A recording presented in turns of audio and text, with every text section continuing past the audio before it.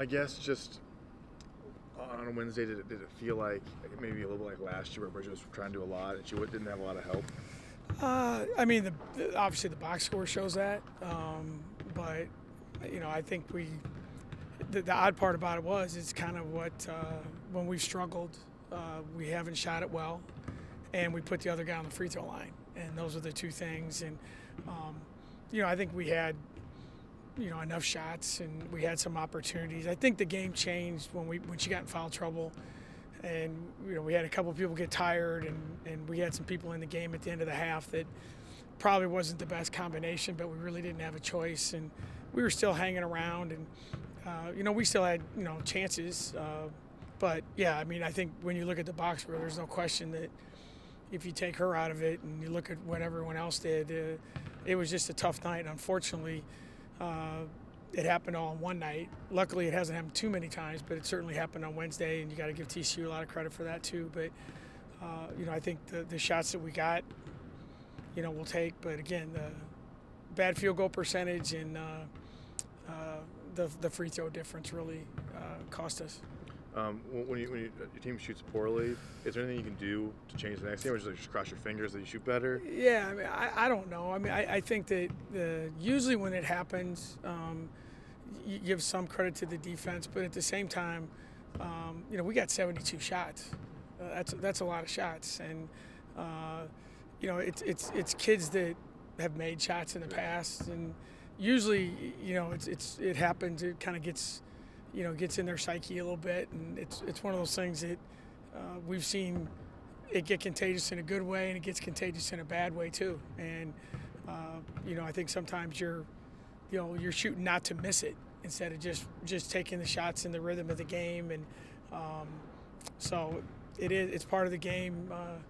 And you watch it games on TV all the time, and you're like, how did they miss that, or why? It is what it is. It's frustrating, but still, you got to do some of the other stuff. We didn't defend very well at times. The free throw situation, that we just didn't do a very good job there, and just didn't make enough plays. And against a team that was playing really well. Notice any instances where maybe tough times on defense was affecting the offense at all? Yeah, I think it's obviously sometimes it does, and I think when one thing doesn't go well. It's not a game that stops. You go to the other end, and a lot of times you're carrying that baggage with you rather than, what we try and tell our team, and every coach does, is if you don't make a shot at one end, go defend, go get a rebound, go make a hustle play. Or sometimes the hustle plays on defense translate to offense, and that's the nature of this game, is it goes back and forth. And that's why I always think it's hilarious to me that in the NBA they talk about, he's a two-way player. Well, you're supposed to be, but it seems like that's a big deal. So we try and figure out ways to impact success, and I do think sometimes, when your shot's not going in or you're making mistakes, it does. And I think that's hard to get over, but at the same time, there's a part of that means they care. They do care about what's going on, and hopefully we can understand that, learn from it. Yesterday was a walkthrough day. This time of year, it's not like this time of year you're gonna go out and grind it out in practice. You gotta finish out a way to get to the next one, and the next one luckily is at home, and hopefully we'll play better Saturday. This team has shown a pretty decent ability to bounce back from poor performances this year. The very few that you've had seem to usually respond in a good way. Yeah, I think we have responded really well, and I think a lot of that is a tribute to the chemistry of our team, the leadership of our team. We have some talented kids that know how to play, and you just got to try and make sure that they understand that, be accountable in that moment. It should be disappointing in that moment, but then you have to decide, where you move on to. That's life, and in basketball, you don't win the next one because you won the one before, and you want to avoid losing the next one because you lost the last one. And you better figure that out, and that's a sign of maturity, and especially this time of year. And for us, especially because we only have 3 home games left. And, you don't want to waste any of those opportunities, especially for our seniors. So I don't know what will happen tomorrow. I'd be shocked if we don't play hard and play well, and hopefully it'll be good enough to win. I heard you on the radio. You said it's mid-February, so if you're disappointed, you can't like make your team run or anything like that. How do you get a message across to your team at this point in the season? Usually, luckily with this team, you don't have to say a whole lot. They get it.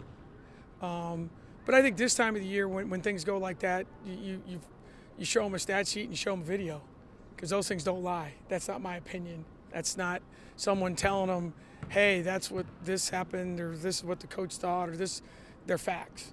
And so you look at it, you try and quickly review it. Like yesterday, we showed them 15 minutes of the game, took a 15-minute break, let them go out and shoot, and then come right back in and let's start over. And so you kind of have to do it that way. And obviously you rely on the maturity of the older kids, and you talk to them about where you are and what they've accomplished. And, you know, this team's done a lot of good things. It doesn't change because you lost one game unless you allow it to. And the choices that you make to move forward, again, just like anything else we do in life, you make a choice to accept responsibility, get better. What do I do to get better? Or you use an excuse and you let things go the other way. So we got a lot of things to play for, and hopefully tomorrow we'll play well. Also, Oklahoma State, what are you looking for in them? You know, they're a team that's always been hard for us. You know, Vivian Gray put 30 on us the first time. Miller can really score. They've changed their lineup a little bit, but they always defend really well. They're very personnel-driven. Scouting report, it was two very different halves when we played them down there. We played a phenomenal first half, and they played a great second half. But they're always going to be a team that's going to be very efficient. They're going to get the ball to their best players in a lot of ways. And defensively, they're not going to beat themselves. They're going to guard the right way. They've always done a really good job. So, you know, they're a team. They're the next team on the schedule that came in here and beat us last year. That's been one of those little goals of ours to not lose again to the same team that we lost to at home last year. And except for Texas in that 2-point game, we've done a good job of that. So, and obviously you don't want to fall 2 times in a week. And how many teams can you sweep? And there's all these little boxes that you want to check off. And you know, that's a big challenge for us tomorrow. Did you say there's something on the cooler with the crossing?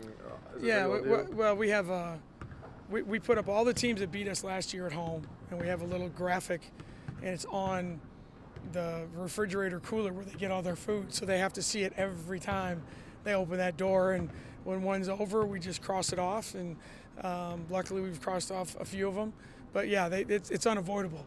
If they want to eat, and they all want to eat, every time they open that door, it's right there in front of them. So it's a nice, gentle reminder that of what's ahead of them. So who does the honors? Who gets to cross it off? You or anybody? I don't do it. I let them do it. I don't even know who's been doing it. Someone does it. Yeah. Oh yeah. It's definitely been crossed off.